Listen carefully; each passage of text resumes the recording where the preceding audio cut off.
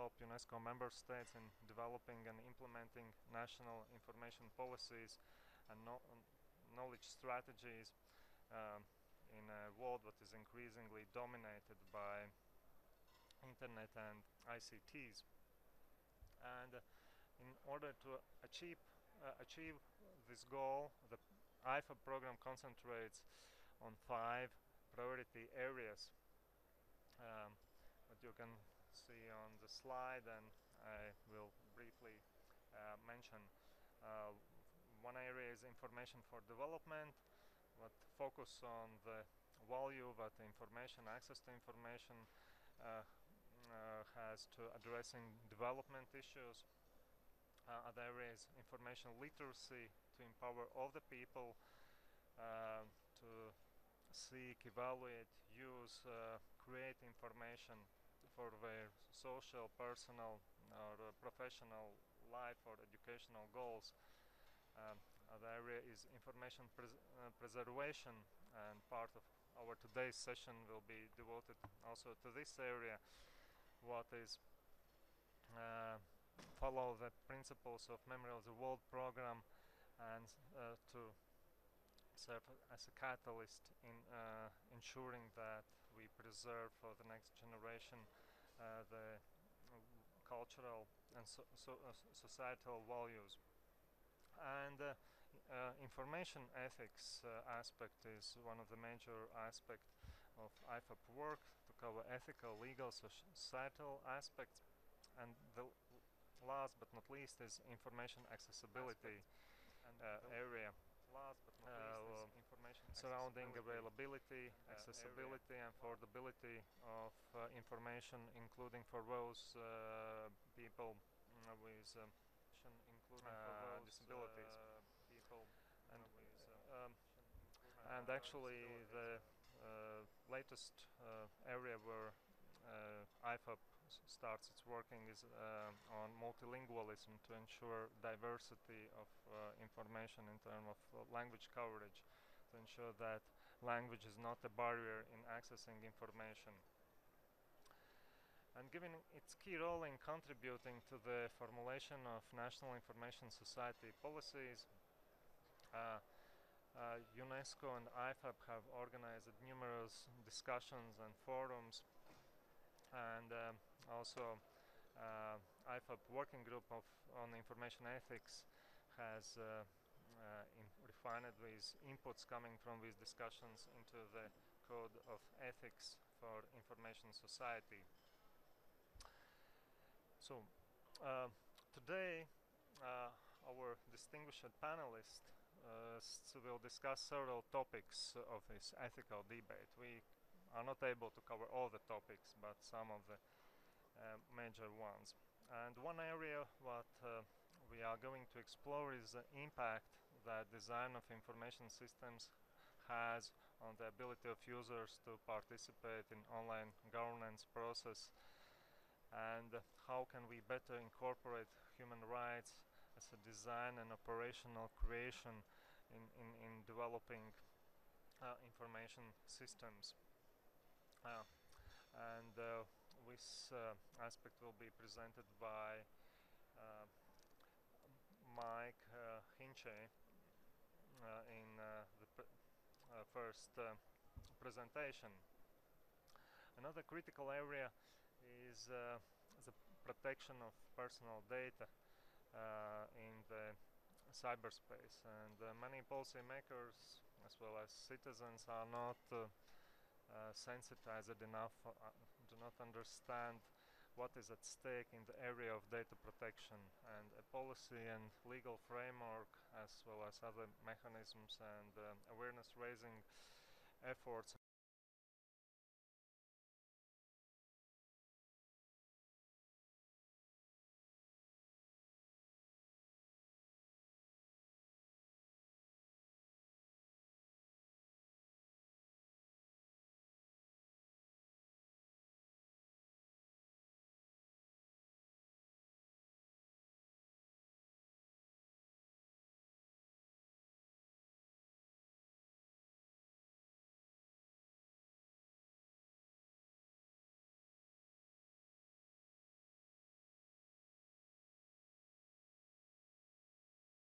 considerations should be taken into account.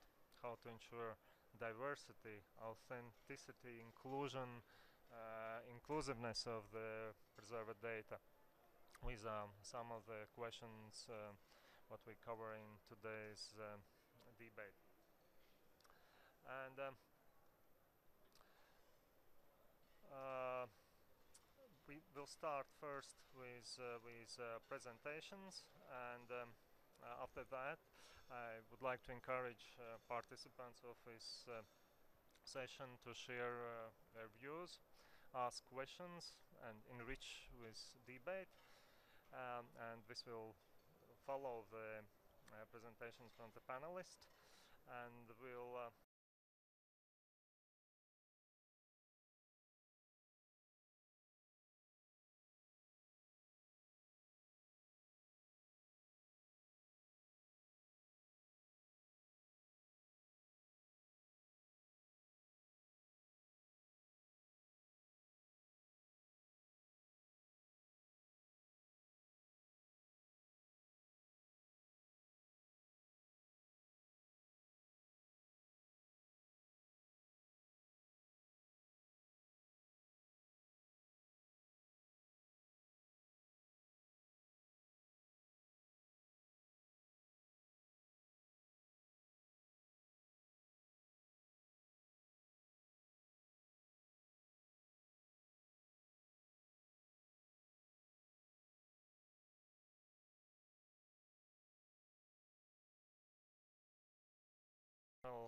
for communication and information sector of UNESCO, and he will share his views and after the panelists' presentation.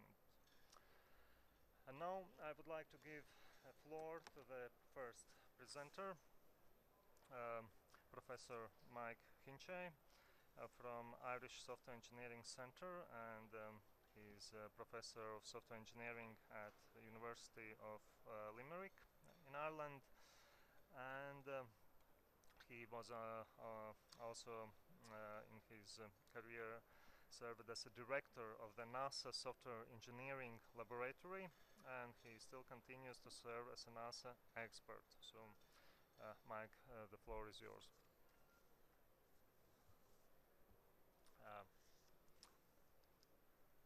Mike? Can you hear me? Yeah, we hear you. Mike is Okay. presenting remotely. Can you hear me? Yeah, we hear you. Mike is Okay. presenting remotely. Can you hear me? Yeah, we hear you. Mike is Okay. presenting remotely. Can you hear me? Yeah, we hear you. Mike is Okay. presenting remotely. I'm trying to share my desktop to give you my slides.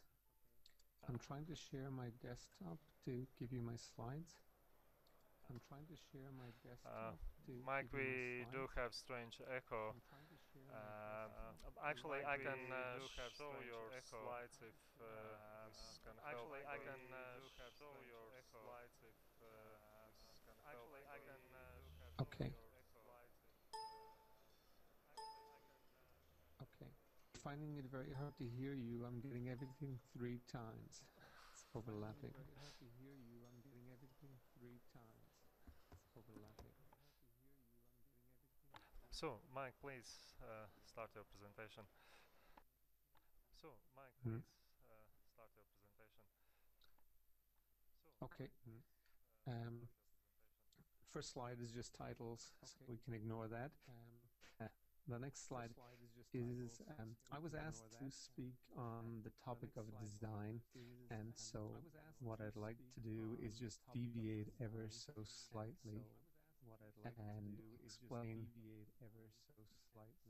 some interest in ethics and the privacy aspect of that. 2 years ago, I received a letter from Eircom, which is a telephone and broadband company in Ireland. I'm not a customer of theirs, but I have internet at my mother's house, so when I visit her, I can keep online. The company wrote to say that on December 4th, which was a few days earlier, I had illegally downloaded a song using their broadband facilities. and that if I did it again, they would disconnect me for a week, and if I did it a second time, they would disconnect me permanently.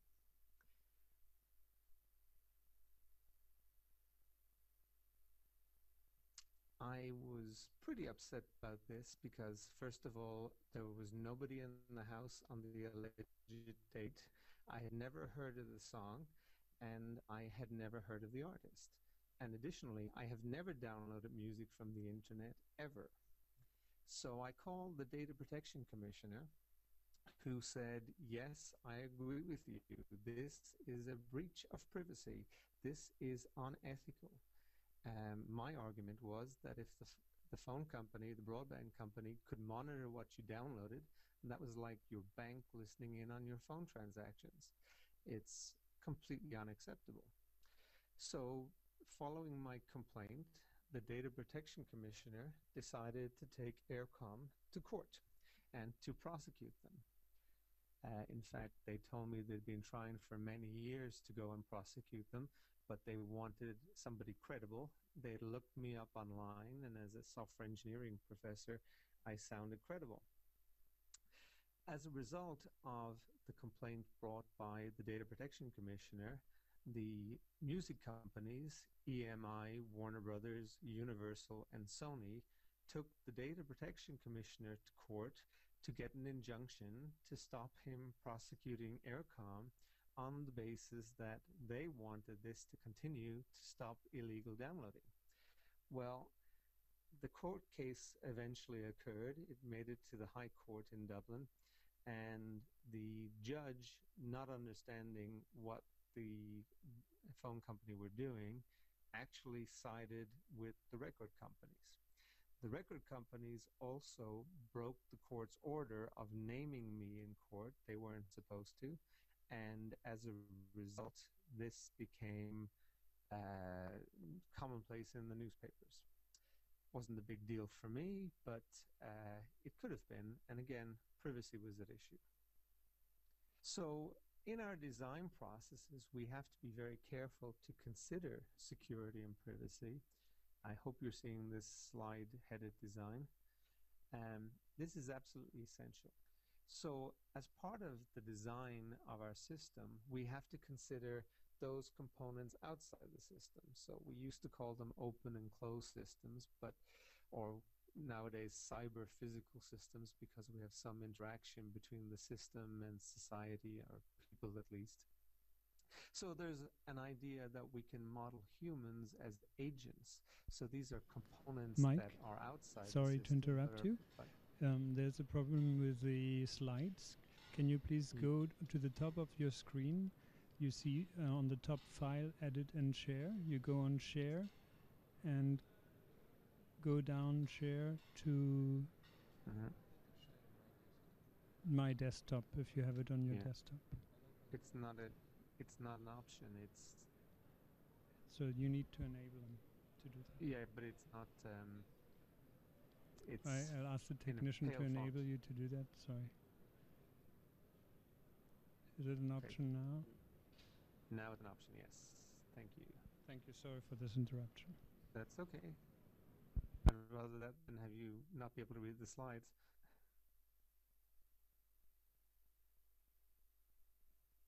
So I just see them now. Thank you.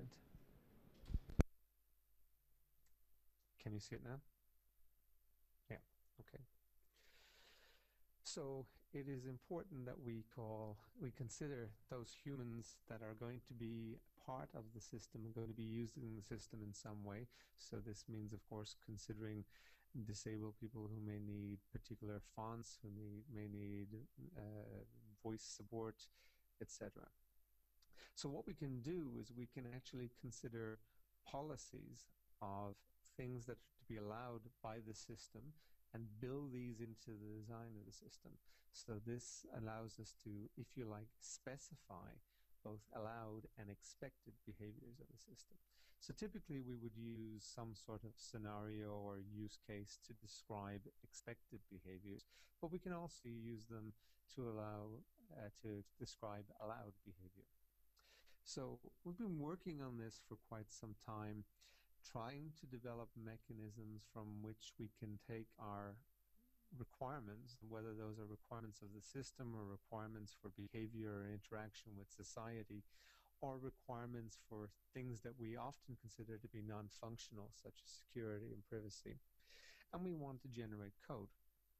So essentially, we need to develop various models from these scenarios, these requirements or policies, whichever you want to call them, that we can use to generate code. And if we have good models of our system and good design, then there are many existing code generating tools that can be used to generate very good code.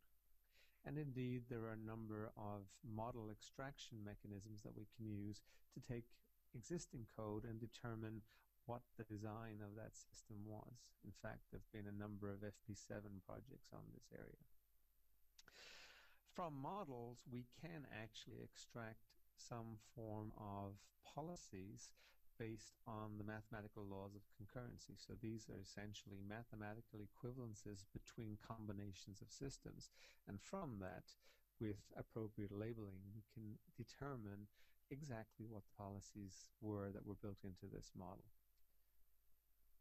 Sorry, button. And we can actually reverse these laws to give us what we would consider to be round-trip engineering, so that we can go from requirements through to code, and we can go from code back to requirements, and that of course means we can adapt things in various ways. So far we've used this in a number of agent-based systems, and as I said, we would typically use agents to model humans, to model groups of humans, fragments of society that we would then put running as a society of agents, and that would interact in various means, and we can examine the interactions between them. We've tried doing this in wireless sensor networks, which of course would be very important, because if we want to consider humans and their human rights, their rights to privacy and so on in the development process, we want some form of input from humans. And more this is going to be using things like wireless sensor networks or RFID, things like that, rather than asking them to press buttons on keyboards. We've worked in a NASA mission called ANTS, which is a very complex mission to explore an asteroid belt and to bring back information about asteroids, all that will run autonomously in space. And also in the space domain, we've been looking at how we can verify the robotic procedures of the Hubble Space Telescope. The telescope, as you probably know, was built to be launched and taken down every 5 years for servicing. But when it was launched, it had to have new solar panels put on it, and as a result, it no longer fit in the hold of the space shuttle. So all repairs had to be done in situ.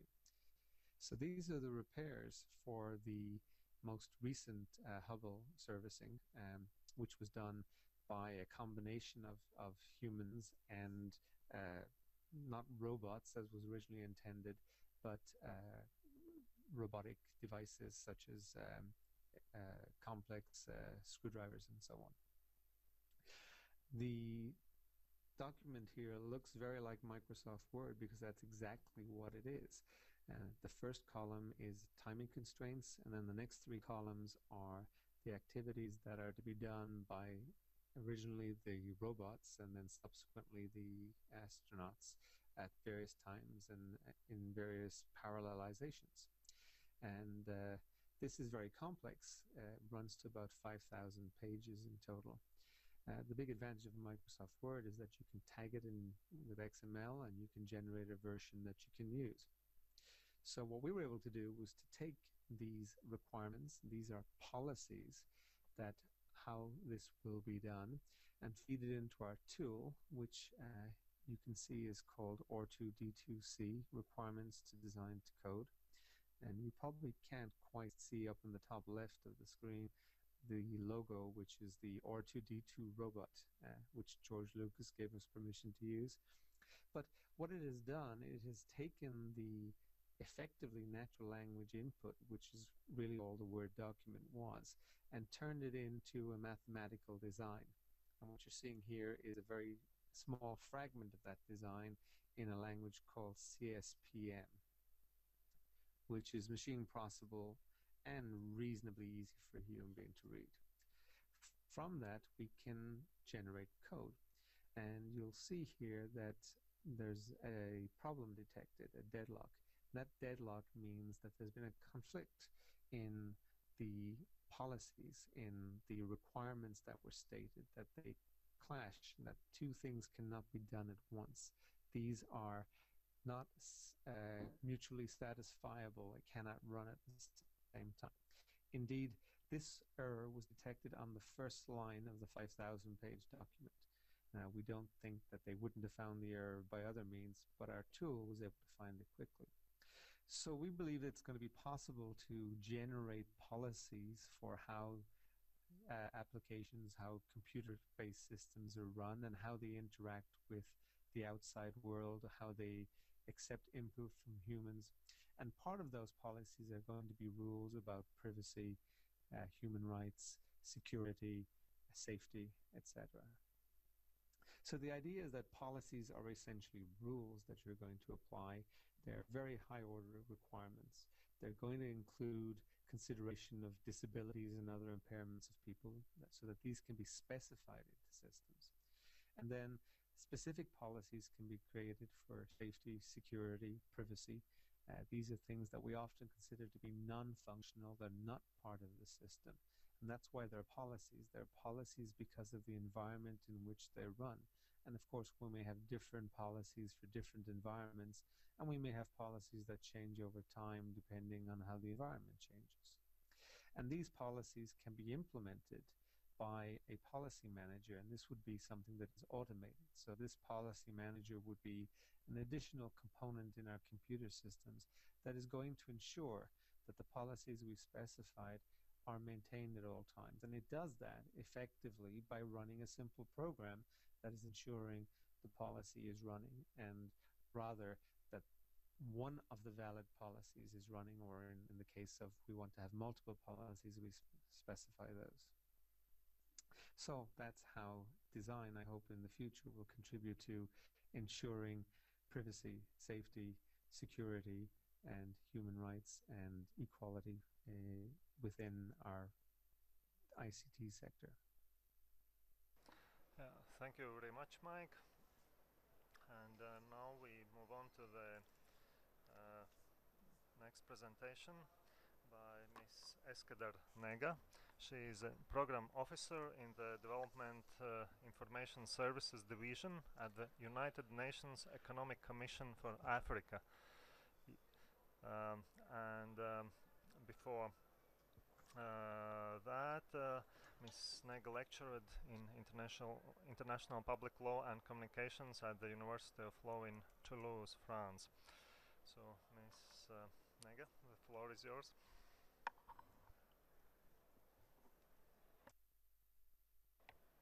Thank you.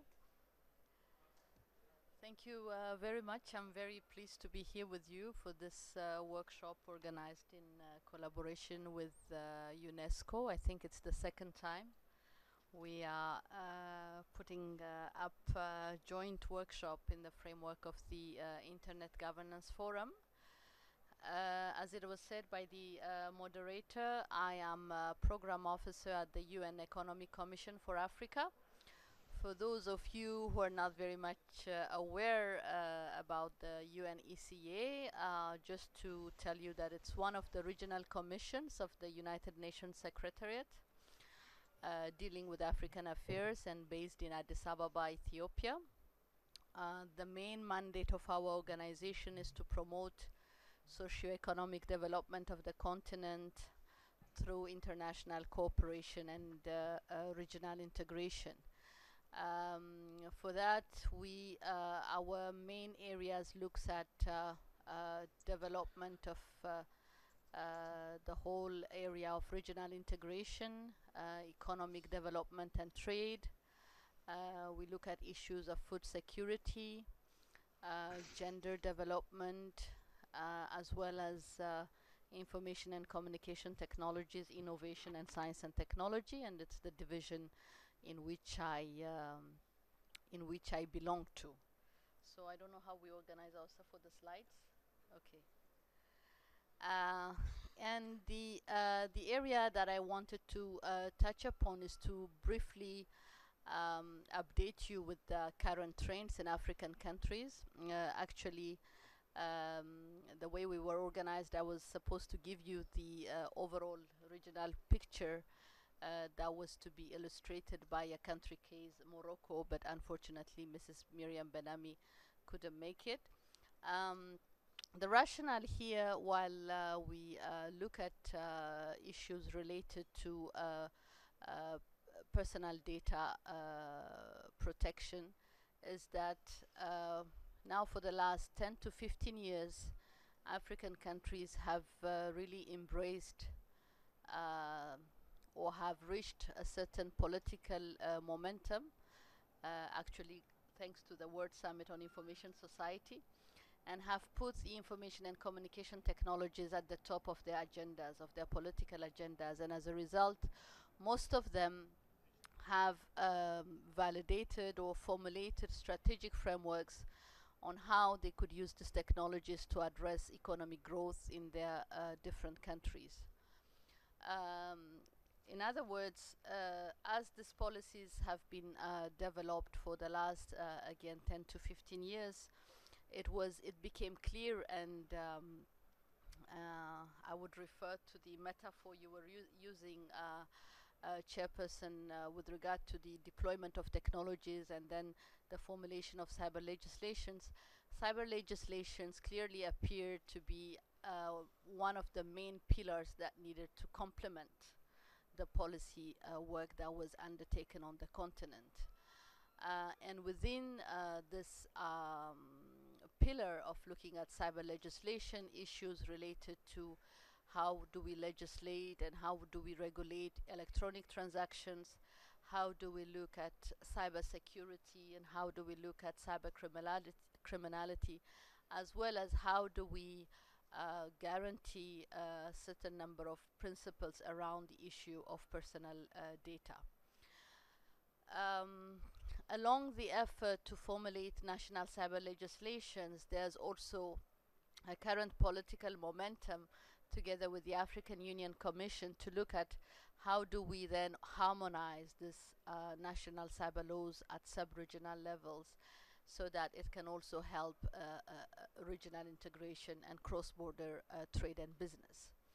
So it's based on this rationales that the UN Economic Commission for Africa, together with the African Union Commission, worked at a draft regional legal instrument called the Convention on Cybersecurity that sorts of define the major principles and the major guidelines to ensure that 54 African member states adhere to a minimum set of principles with regard to regulating e-transactions, combating cybercrime, defining rules in terms of cybersecurity, as well as personal data management. And this is what I'll be talking to you briefly this afternoon, to share with you the basic principles that have been agreed in the context of this convention, and what are the next steps in terms of changing this text into implementable and practical and realistic actions within the African member states. Of course, you will all note that the African continent face a number of challenges in terms of infrastructure development, but we also believe that the information and communication technologies give a tremendous amount of opportunities for the African youth, and a lot of innovation is happening, as it can be illustrated with the formidable use of mobile technologies in various areas of social and economic sectors. So in the framework of this work we've been doing with the African Union Convention, the personal data is defined as an information relating to an identified or identifiable natural person, by which this person can be identified directly or indirectly, in particular by reference to an identification number or to one or more factors specific to his physical, physiological, mental, economic, cultural, or social identity. So this is the basic definition of personal data that the member states have agreed to consider while regulating and while defining a legislative framework for personal data protection in the African continent. In terms of the personal data processing, of course, the economic aspect of processing personal data is not there on a practical manner in many countries, but we are seeing that a lot of economic opportunities are coming up in a limited number of countries, but we are tabling or anticipating that this will create a new area of creative industries around ICTs. But the processing that is addressed here is the operation conducted with or without the aid of automated or unautomated procedures and applicable to data, such as, and here you have a list of different types of actions that are involved in terms of personal data processing, going from the gathering, the exploitation, the registration, or the utilization of communication through various means in terms of processing personal data.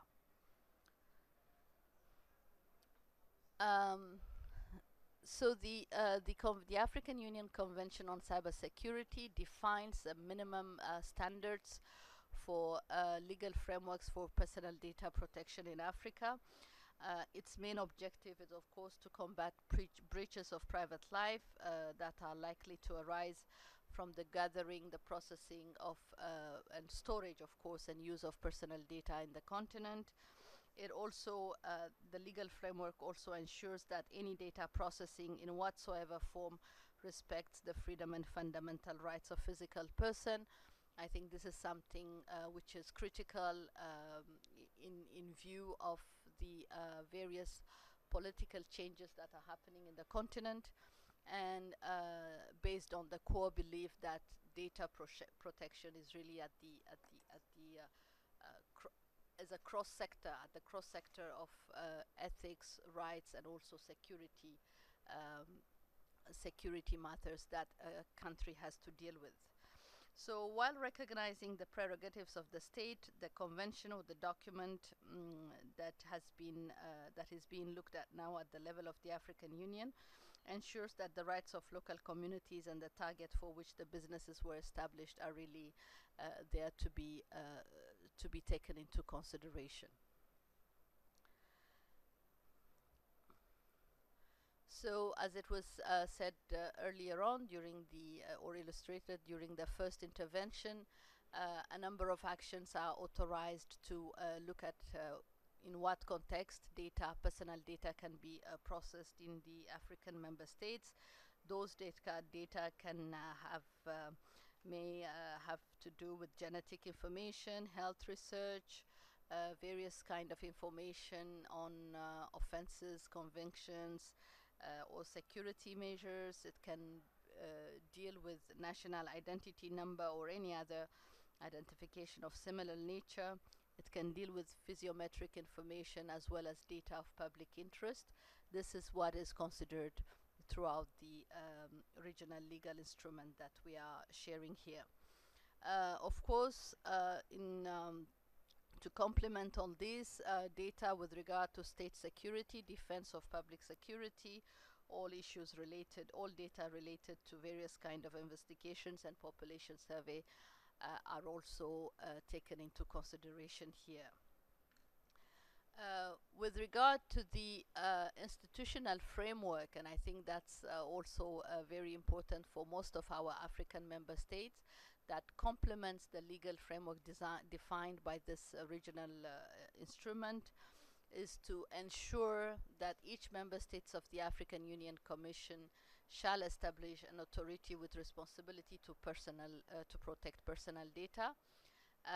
As far as my knowledge is concerned, I think we have now about 5 countries that have set up this institutional framework to authorities that have been mandated to protecting personal data in countries such as Burkina Faso, Senegal, or Morocco, to name but a few. But the importance is that this national authority shall be an independent administrative authority with the task of ensuring that the processing of data is conducted in accordance with domestic legislations that would be inspired by the African Convention. This is again, the independence of such an authority is an area that is not always common in most of our socio-economic sectors in our African countries, but it's the sine qua non condition for personal data to be protected, and a principle that we cherish a lot in this document.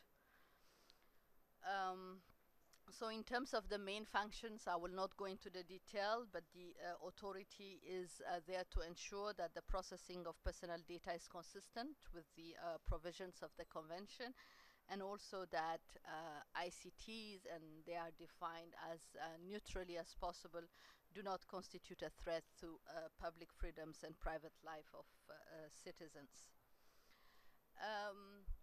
With regard now, and very rapidly, but I guess we will come back to it during the debate and discussions, in terms of the basic principles governing the processing of personal data, I guess these are similar to the reflection or the conceptualization of issues that are happening in other regions.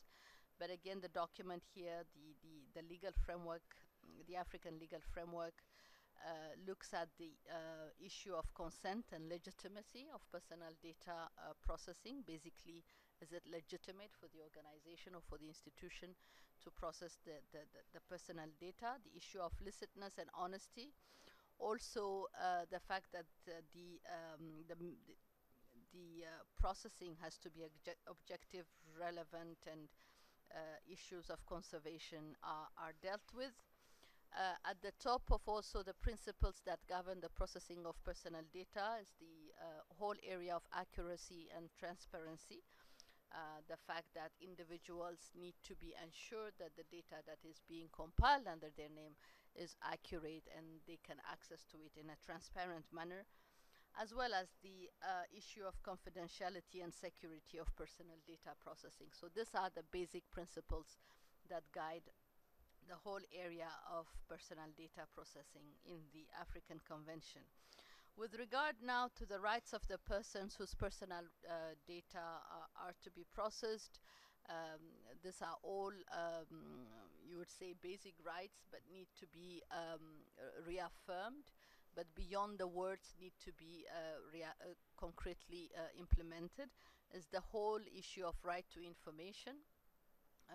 That the individuals need to have the information of the data that is being the data that relates to them and that is being processed. Their right of access to this data need to be guaranteed. The right of opposition in case they want to oppose the data that is being compiled on them, and the right of correction or suppression when matters arise, as well as the obligations of the personal data processing official is being ensured through areas of confidentiality, security, conservation, and sustainability. So again, these are very important and critical principles that are needed to ensure that personal data processing is defined within a set of rules and regulations that are open and transparent and that can address ethical issues. So in terms of the next steps, what we are looking at is, of course, as I was saying earlier, beyond the words, the adoption and transposition into the national legal system of this guidelines, and promote the adoption of national legislations on this area. We're looking at building the capacity of law enforcement agencies on this, and also looking at how we can raise awareness of decision makers on the economic dimension of personal data processing in Africa. So I think with here I've exhausted my time. Thank you very much for your attention, and looking forward for questions and debate on this later on. Thanks. Thank you very much. And now the floor goes to Peter Lohr, who who is professor and in library sciences, and he was the first national librarian of South Africa, and served as Secretary General for International Federation of Library Associations and Institutions, IFLA. And his recent research focuses on international and comparative librarianship and information work and the political, economic and ethics of international information relations. So the floor is yours. Good afternoon. Good afternoon. It's a pleasure to be here. I feel very honored to have been asked to address this workshop. My presentation is at the intersection of two of ISAP's priority areas, namely information ethics and information preservation. And the fact that I am the third speaker reflects the foot race of which we saw the image earlier on when the chairman introduced us, which showed us the technology, the code coming first, then the law and all that goes with it, and finally the ethics, which should have been first, coming last. So I want to look first at preservation. Can you go on to the next one, please? Okay, right. Preservation is a good thing, and you will find many expressions of this concept also on the UNESCO portal. Next slide, please.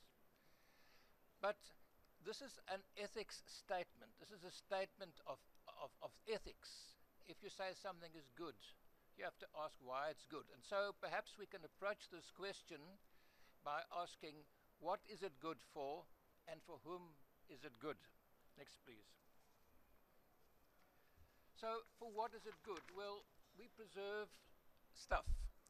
We preserve information, and I'm talking now about preservation in general before we get to the digital part. We preserve it for administrative and legal purposes, for scholarly and scientific research, for education, for aesthetic appreciation, because it's beautiful, for tourism, think of all the monuments and so forth, and we also do so for socio-political processes. And this is an interesting one. I flagged it in red because it has sometimes quite interesting ideological and other overtones or undertones. Next, please. And good for whom? It is of interest to persons and groups that are referred to in the contents, in the documents, to their descendants, to administrators and legal functionaries, to curators of collections, to historians, scholars and scientists, and of course to tourism operators, if we think of bricks and mortar monuments, to governments, and then of interest here in particular, again one with a little bit of red color there, to contending parties and groups. For example, if one thinks of South Africa, you think of land claims, and so you think of the documents that are needed to support land claims cases in courts. Next, please.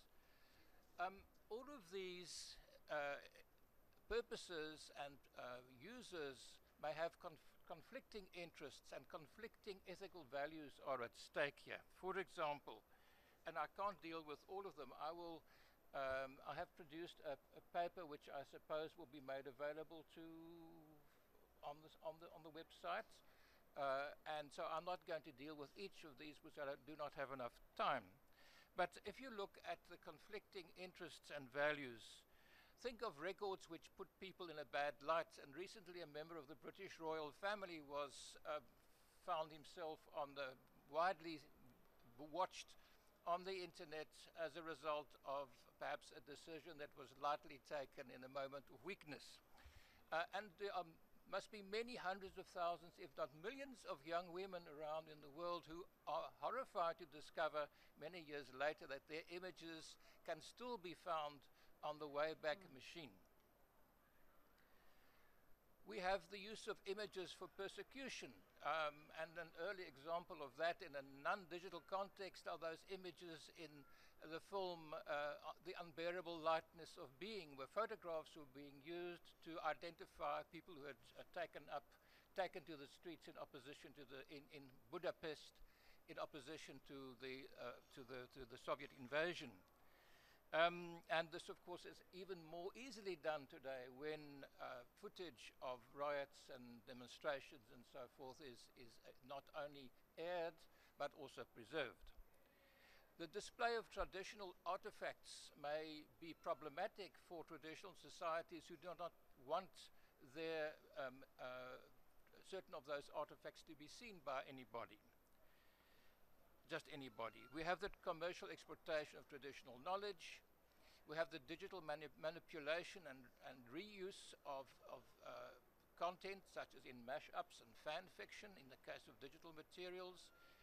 We have seen archival records targeted in certain conflicts as part of ethnic cleansing attempts, because if you can delete the records of who lived in a particular area, when they finally come back from the camps to which they fled, they will find it impossible to prove their property and that they lived there.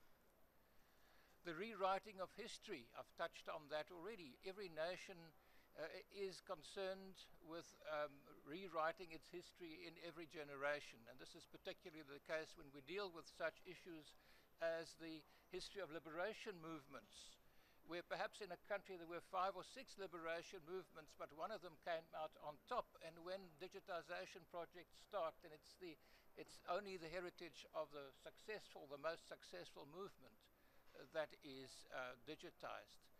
And then we have other technical issues such as the deletion of articles from electronic journals for various reasons.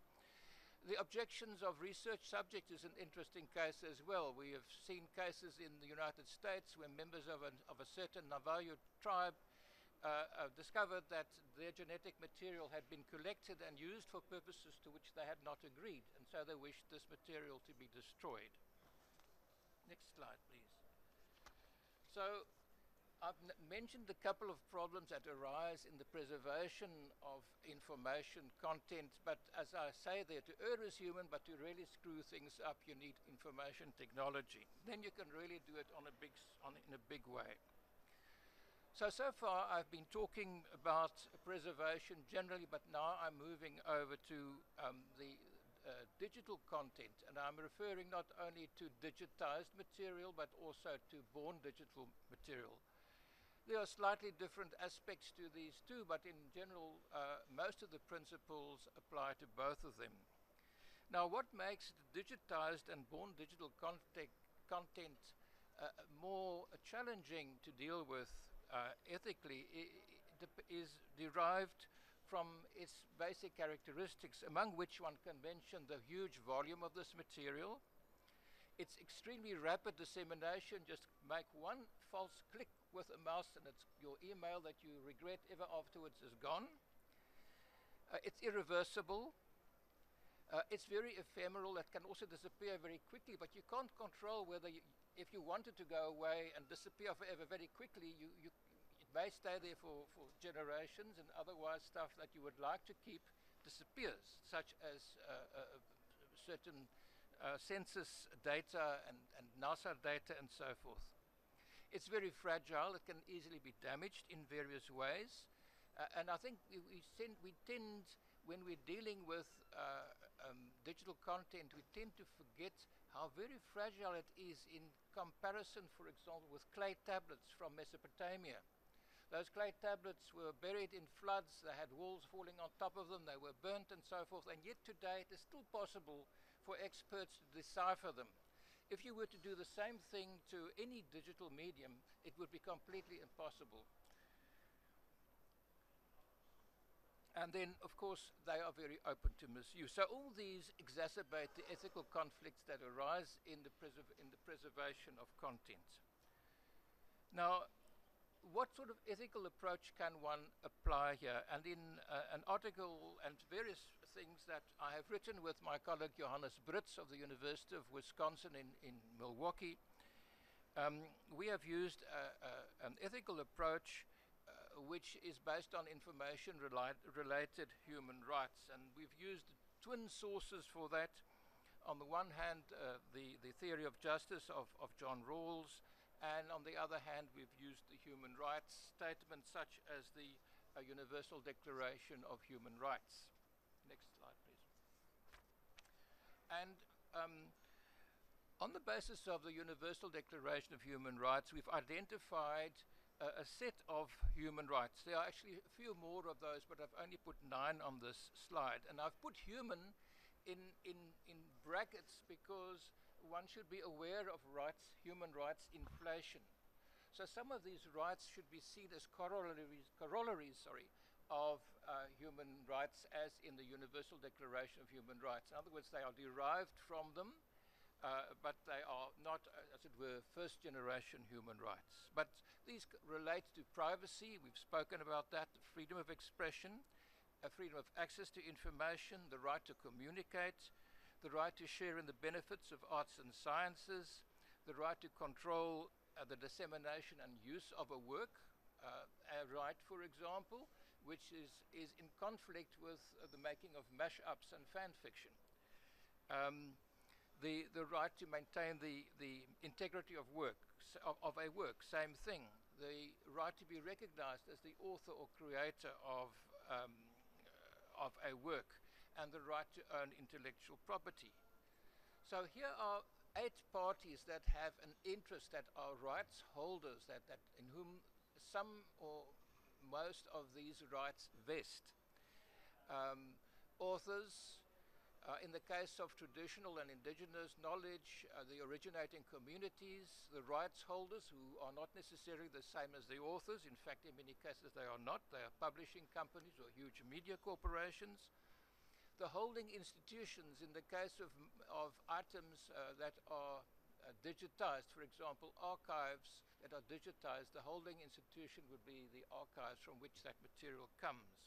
The persons depicted in them, and one can add to that also their descendants. The digitizing institutions, the project funders who fund the digitization project, or who fund a web harvesting project, for that matter, the ultimate users for which this is done. And the rights of interested parties have implications for the responsibilities of information professionals and other parties. And most of these actually have responsibilities as well as rights. So I can give you one example briefly. Originating communities have a right to autonomy and self-respect. That means that we should avoid exploitative donor-driven projects where materials and content are digitized mainly for the interests of people in other countries. And such projects should be equal partnerships. We should also consider the opportunity costs. Should a national library in a poor country be digitizing material that will mainly be used by American scholars, or should that time and those resources rather be used for a literacy project or for reaching out to the community? The next slide, please. Let me also then touch on issues such as metadata and unconscious cultural bias. If we are digitizing things, we add metadata, and we should be sensitive in what metadata we add, and also bear in mind who are going to use that information.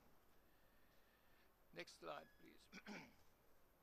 So similar analyses, and I've gone over this very quickly, similar analyses can be done of the rights and responsibilities of all the other parties that I have mentioned.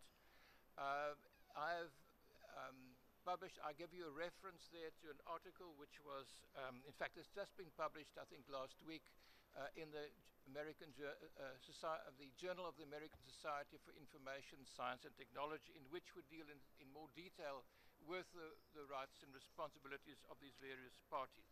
Next slide, please. We are under huge pressure to digitize. We are very aware of everything that is being lost. We are very aware of all the information that is being born digital information that is constantly being lost. Next slide. So we feel impelled to do something, and I share that concern about material that is being lost. So for sure we should do something, but the decisions that we take about digitizing and preserving born digital material should also take ethical implications into account. Thank you. Thank you very much for this enlightening presentation. And now, before inviting other participants to share their views, I would like to give the floor to Mr. Jānis Kārkliņš, Assistant Director General for Communication and Information of UNESCO. And I should this process was very influential. You heard that at this session and at sessions before, and I would like to mention that Mr. Kārkliņš was President of Preparatory Committee of the WISE's Tunis phase in 2005. So, Mr. Kārkliņš, the floor is yours. Thank you, Mr. Chairman. Following the path set by Professor Lohr, I can say that the fourth person is not anymore on the, or was not at all on the picture, so therefore it is very difficult to be the fourth speaker. Nevertheless, I would like maybe to share a couple of observations, and would briefly talk about UNESCO's work on questions related to information ethics or ethical dimension of information society. We recently made a survey among member states in preparing the document for executive board on the ways how UNESCO could address issues of ethical dimension of information society in the future. And one of the very clear messages which came out from this survey was that issue is so complex that the understanding is, or let's say unanimous understanding of all issues related to ethical dimension are not yet present, and we need continue exploration and understanding what do we mean by ethical dimension of, and I see that the topics we can address can vary enormously, and actually we can talk about everything, because every single aspect of digital world carries certain element of ethics. Second point, it is also obvious that the discussion, international discussion about information society and the needs and the challenges of information society is shifting from the debates about infrastructure, about access, about lack actually of infrastructure, about lack of access, about exclusion of majority of population of the planet from the information society, to the issues related to actual use of internet and use of technologies. 2005, the number of internet users in the world were not more than 500 million. Today we're talking about 2.3 billion. At that time, the number of mobile phone users were less than 1 billion, and all of them were, I mean, the mobile phones at that time were not used to access internet, or very few of them were. Today we're talking about close to 7 billion mobile phone users. A big part of it using smartphones with the mobile broadband and can access internet. of course, there are still issues related to price of the access, but grosso modo, issues of access, one can argue, are resolved or will be resolved in the very near future. At the same time, we see that more and more questions related to use or different aspects of use and consequences of those, as well as misuse of technologies and internet, comes to forefront. And we need to find a way to address them, to understand them, and find the solutions. The easy part is maybe to agree on principles. But when it comes to practical implementation, finding solutions or remedies for issues related to misuse of technologies, so there of course our imagination sometimes falls short, and we are more willing or leaning towards restrictions, and this is a kind of a natural reaction of any human or any politician or civil servant, rather than finding solutions which are maybe more difficult, but would find the right balance between freedoms and responsibilities. So all this is very complex in nature, and therefore debate on ethical dimension is extremely complex and highly political. So we are trying to in our work address those issues through IFAP, International Program Information for All, which where we have a working group on information ethics chaired by Andres. We are also addressing those issues in our daily work through different programs and activities.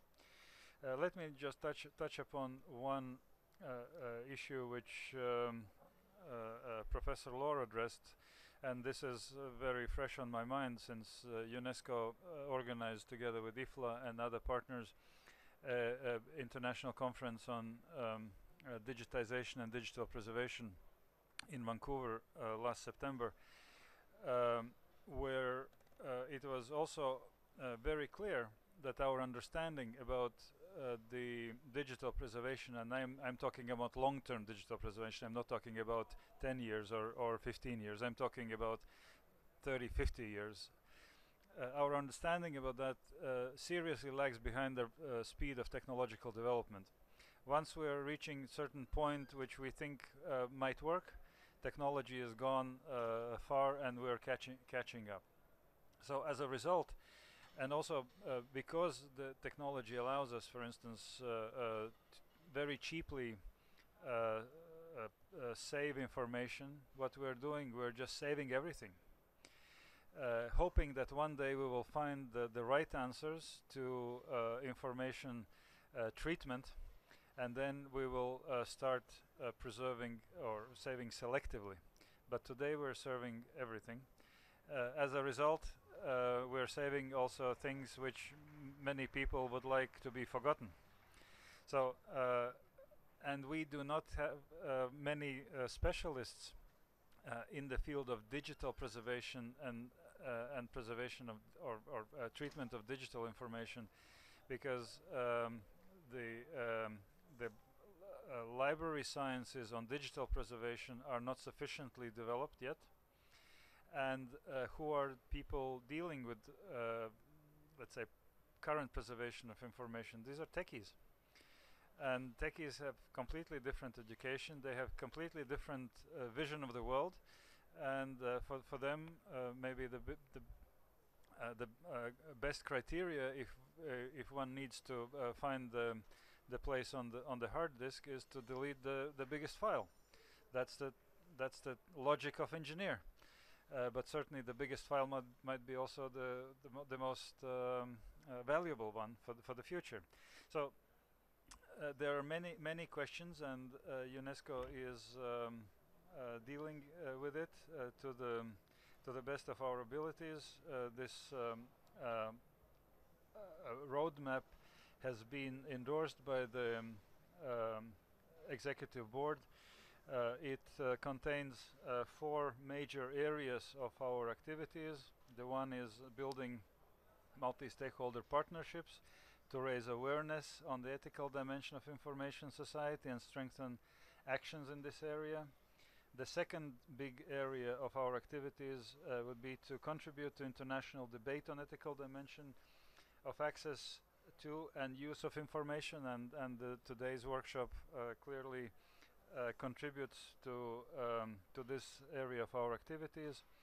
Then supporting capacity building at national level, again to make sure that people understand what they talk about and what they aim at engaging in these debates on ethical dimensions. And finally, the research.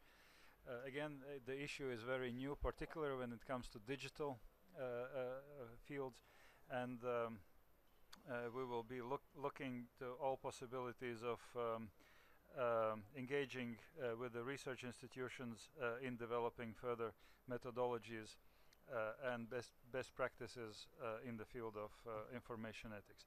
I will stop here and would be very pleased to answer questions if there will be any. Thank you. Thank you very much.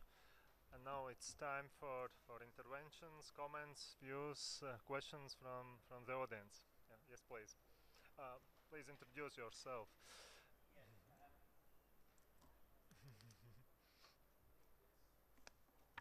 Thank you very much. Graham Ross. I had the European operation of eBay PayPal spin-off called Modria, in which focuses on online dispute resolution. In fact, I'm moderating a session on that here on Thursday morning. And obviously these issues of privacy are a constant in the developing the ethics of resolving disputes online. But if I can make first of all a quick point to Eskadar. I think you said quite, and it's good to hear the move to harmonization throughout Africa on privacy issues. You made the point that one of the drivers to that is to encourage cross-border trade throughout the continent, and indeed one could say to become a safe harbor for international trade generally. But what I can say is Europe, of course, has this harmonization of privacy for some time now, but it hasn't actually affected or improved the single market. Cross-border trade in Europe has remained poor. What they're now doing in Europe is introducing right now a directive about to come into law at the end of the year, the beginning of next year, called the Alternative ADR Directive on Alternative Dispute Resolution, and a regulation on online dispute resolution, specifically in order to achieve the aim. So they've looked at privacy. Privacy hasn't helped cross-border trade, and I think one of the reasons for that is problem with privacy breaches. Most people don't know when it is breached, and there is a lot of apathy towards that. But it hasn't, and what will move forward is the development of facilities to resolve disputes in a global justice system, cross-border, not connected with the courts or whatever. And that's one quick point. And a quick question really also to all of the panel, and particularly to Peter from his talk. Yes, these points we all know are important in privacy, but aren't there, it seems to me, these constant challenges that I just feel it's a tide is constantly going against it. We've got the challenge, as I see it, of social networking and the fact that the newer generations of people embrace that as part of their life. The gain of the lifestyle of what it gives them almost makes privacy irrelevant. And I think it's the founder of Facebook said controversially, privacy is dead. Then there is the question, obviously, the security benefits of intrusions into privacy balanced. Finally, I suppose there is the there is the pace of technology, of course, is constant, and I think data protection officers around the world will always say it's hard to ever keep up with the legislation. As Peter, you mentioned, that was always tracked behind. And just finally, just general apathy. So I wonder, Peter, whether you feel there is this risk that actually we can never catch up, and ultimately future generations, maybe 5-10 years ahead, will just have no interest in seeing a need for privacy. well, I suppose one does sometimes feel a bit like Sisyphus, in that you are busy with an impossible task and you'll never ever complete it. I do think there are things that we should be trying to do, and UNESCO's 4 points that have just been mentioned, I think, go some way towards that. Raising awareness, and of course I would like to emphasize that there should be more ethical awareness. There should be, we should be teaching and making our students, librarians, the IT people, the techies, or at least the bosses of the techies, aware of ethical issues. And this is happening increasingly in the United States, and also there's an organization in Africa which is working specifically on African information ethics. And by the way, while I do have the floor, I'd like to make one additional point, and that is to say that there are very different traditions of ethics. Largely, we've been approaching this from a Western ethics tradition. Of course, there are a number of Western traditions, but we haven't really been looking at these information ethics issues from a Japanese or a Chinese or an Indian or an African perspective. And that's just by a point that I wanted to make somewhere along the line.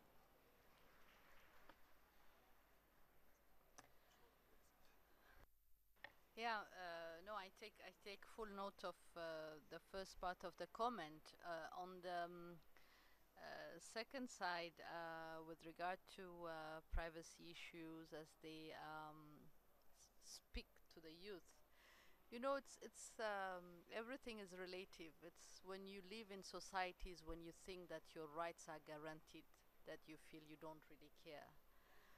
But we still face or live in some countries and some societies where those basic rights are not really guaranteed, and privacy, again, being contextualized in various environments, still mean a lot, even for the techie youth community, and in most of African countries. I mean, we've seen it recently with what is happening with the various revolutions or movements.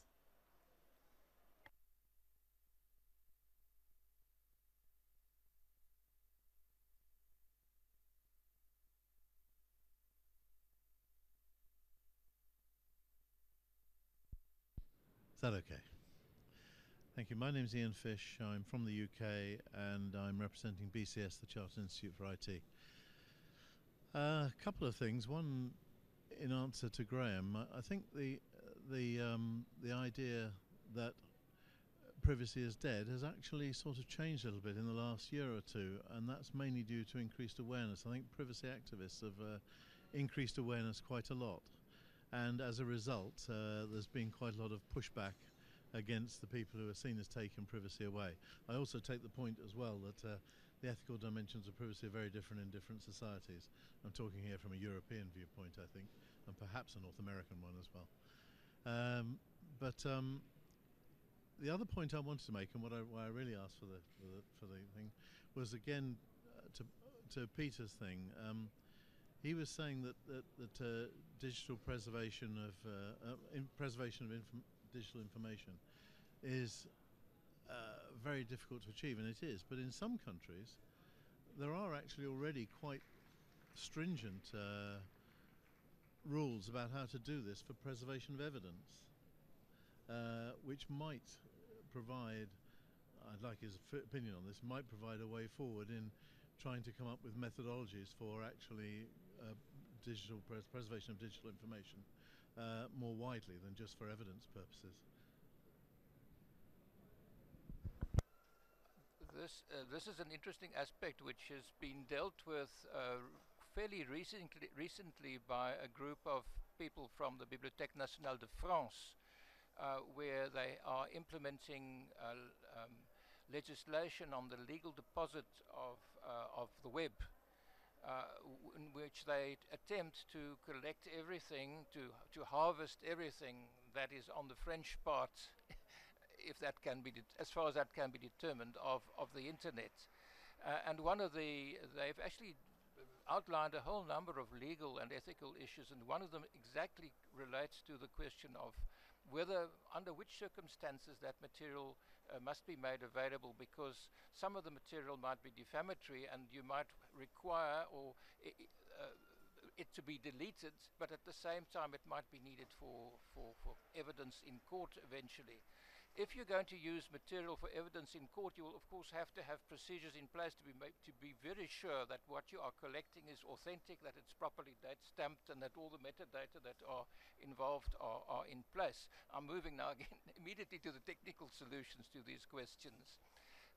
So I'm not sure how watertight any system can be of collecting everything. Certainly those countries where they are working on and trying to implement systems for using legal deposit legislation for collecting everything that's on the web are having a lot of problems. It's one way of doing it. It might work better in smaller countries and be more difficult in larger countries. It might work more easily in a country with a non-English language, for example. It's much easier to identify material for your robot harvester to identify material in Finnish, for example, than to determine what is the British internet. Okay, thank you. Any other comments, questions? Yeah.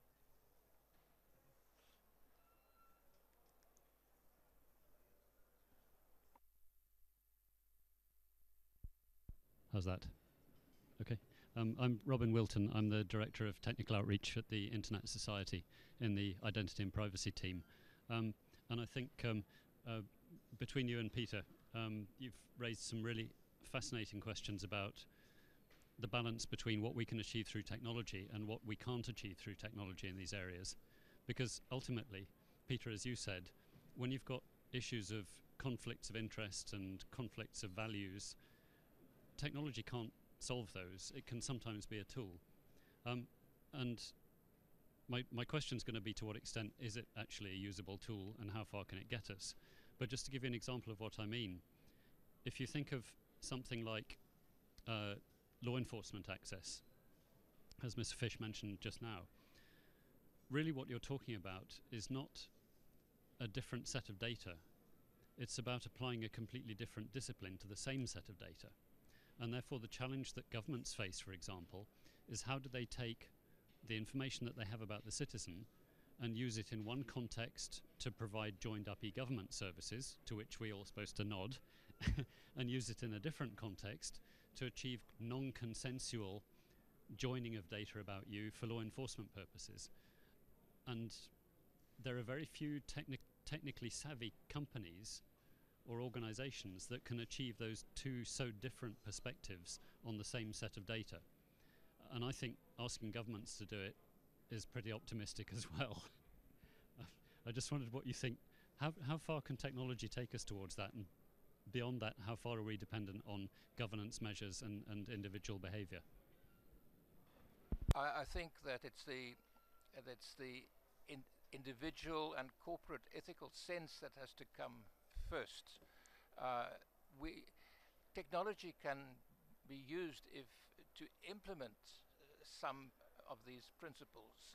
For example, if you are doing web archiving of political websites and you have material relating to dissident groups, and those you have to download the material before you can ask the dissident groups for permission. You A, might not get permission from them, and B, they probably will answer, by the time they answer, the website will have disappeared. So the answer is, and these tools are always blunt instruments. The answer there is to put everything into a so-called dark archive.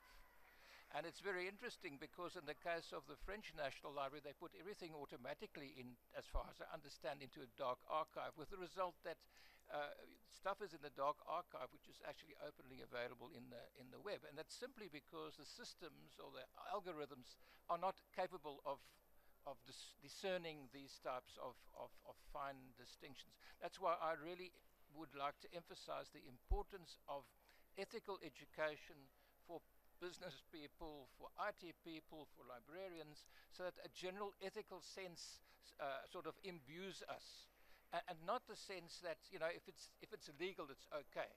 Because all of us around this table have been screwed multiple times by companies which have operated entirely within the law.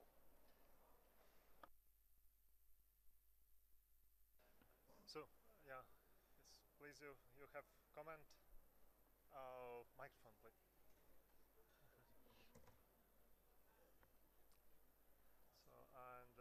So we have one comment here, and are there any other comments from the audience? Thank you. Okay, can you hear me? Good, yeah. So we will have about 5 more minutes. We started later, and so please fit into this time. Yeah, just a short question. Yeah. Can you hear me? I would like to pick up a point that Professor Law made. He said that ethics are very different in different cultures, and I totally agree to that point. And I would like to know what the UNESCO does to meet this intercultural aspects of ethics.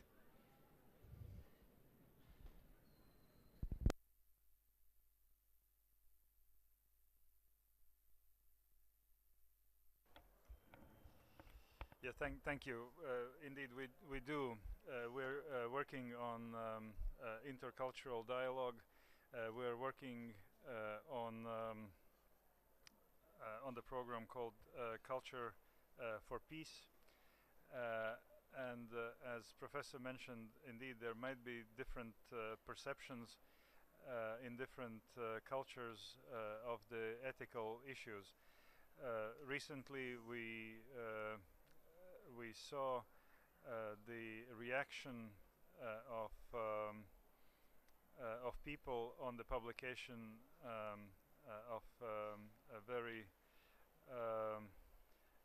tasteless documentary insulting one religion, and these issues which raised by the fact were widely discussed at UNESCO, and I believe that they will be also discussed in the future. These phenomena are not new. What is new, the ability to disseminate information throughout the world, which was the case with this case I referred to. And certainly the dialogue between cultures on different topics are absolutely essential in order to foster understanding. And UNESCO does that work through its programs, including programs in our member states. Thank you. And do you have a comment? Yeah, please.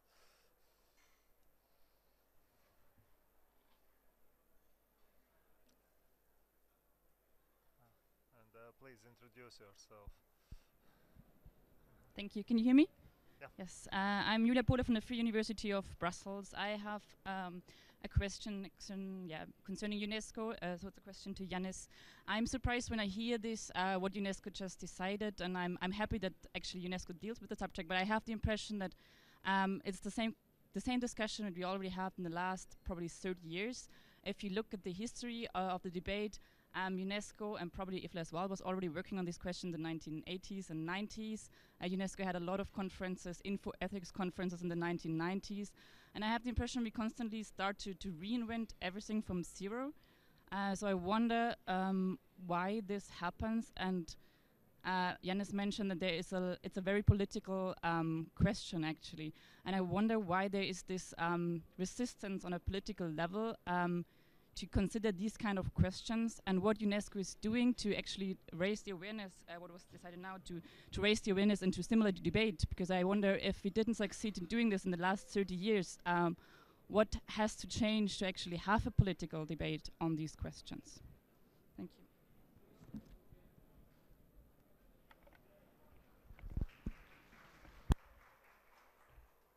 I think that there are issues in this world which requires permanent attention, and issues we need to address issues almost on permanent basis because of changing external environment. And if we can find maybe solutions to one situation, then by changing external criteria or environment, that solution may not be any more appropriate.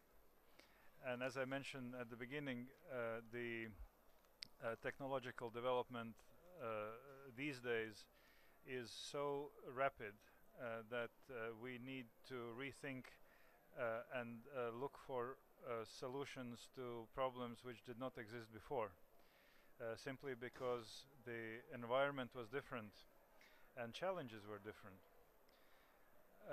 Let's take issue related to freedom of expression. Universal Declaration of Human Rights is universal because everybody agrees with principles enshrined in Universal Declaration. But it is very easy to agree on principles, but it is not so easy to implement those principles, simply because our understanding and our history may differ, and our appreciation of these principles may be different. Therefore, this dialogue is permanent, and we're condemned to repeat this all the time, and to deal with it. Freedom of expression, or as suggests Universal Declaration and also International Covenant on Political Rights, suggests that one right should not impinge, or rights of one should not impinge on rights of others.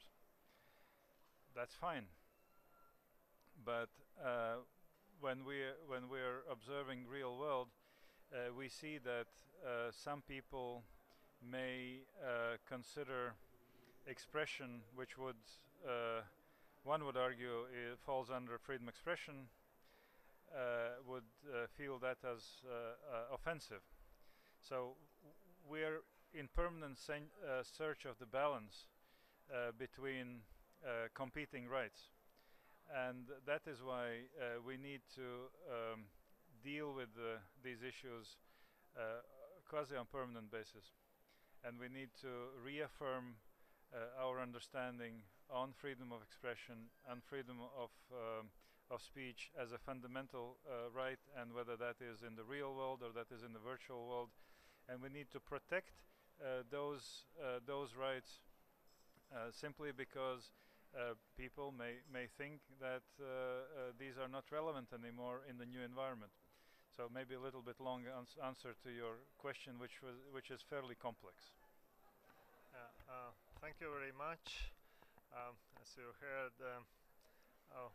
we still do not have a common agreement around the world about all the ethical challenges, but the developments in technologies and on internet bring us new and new challenges. So this ethical debate is never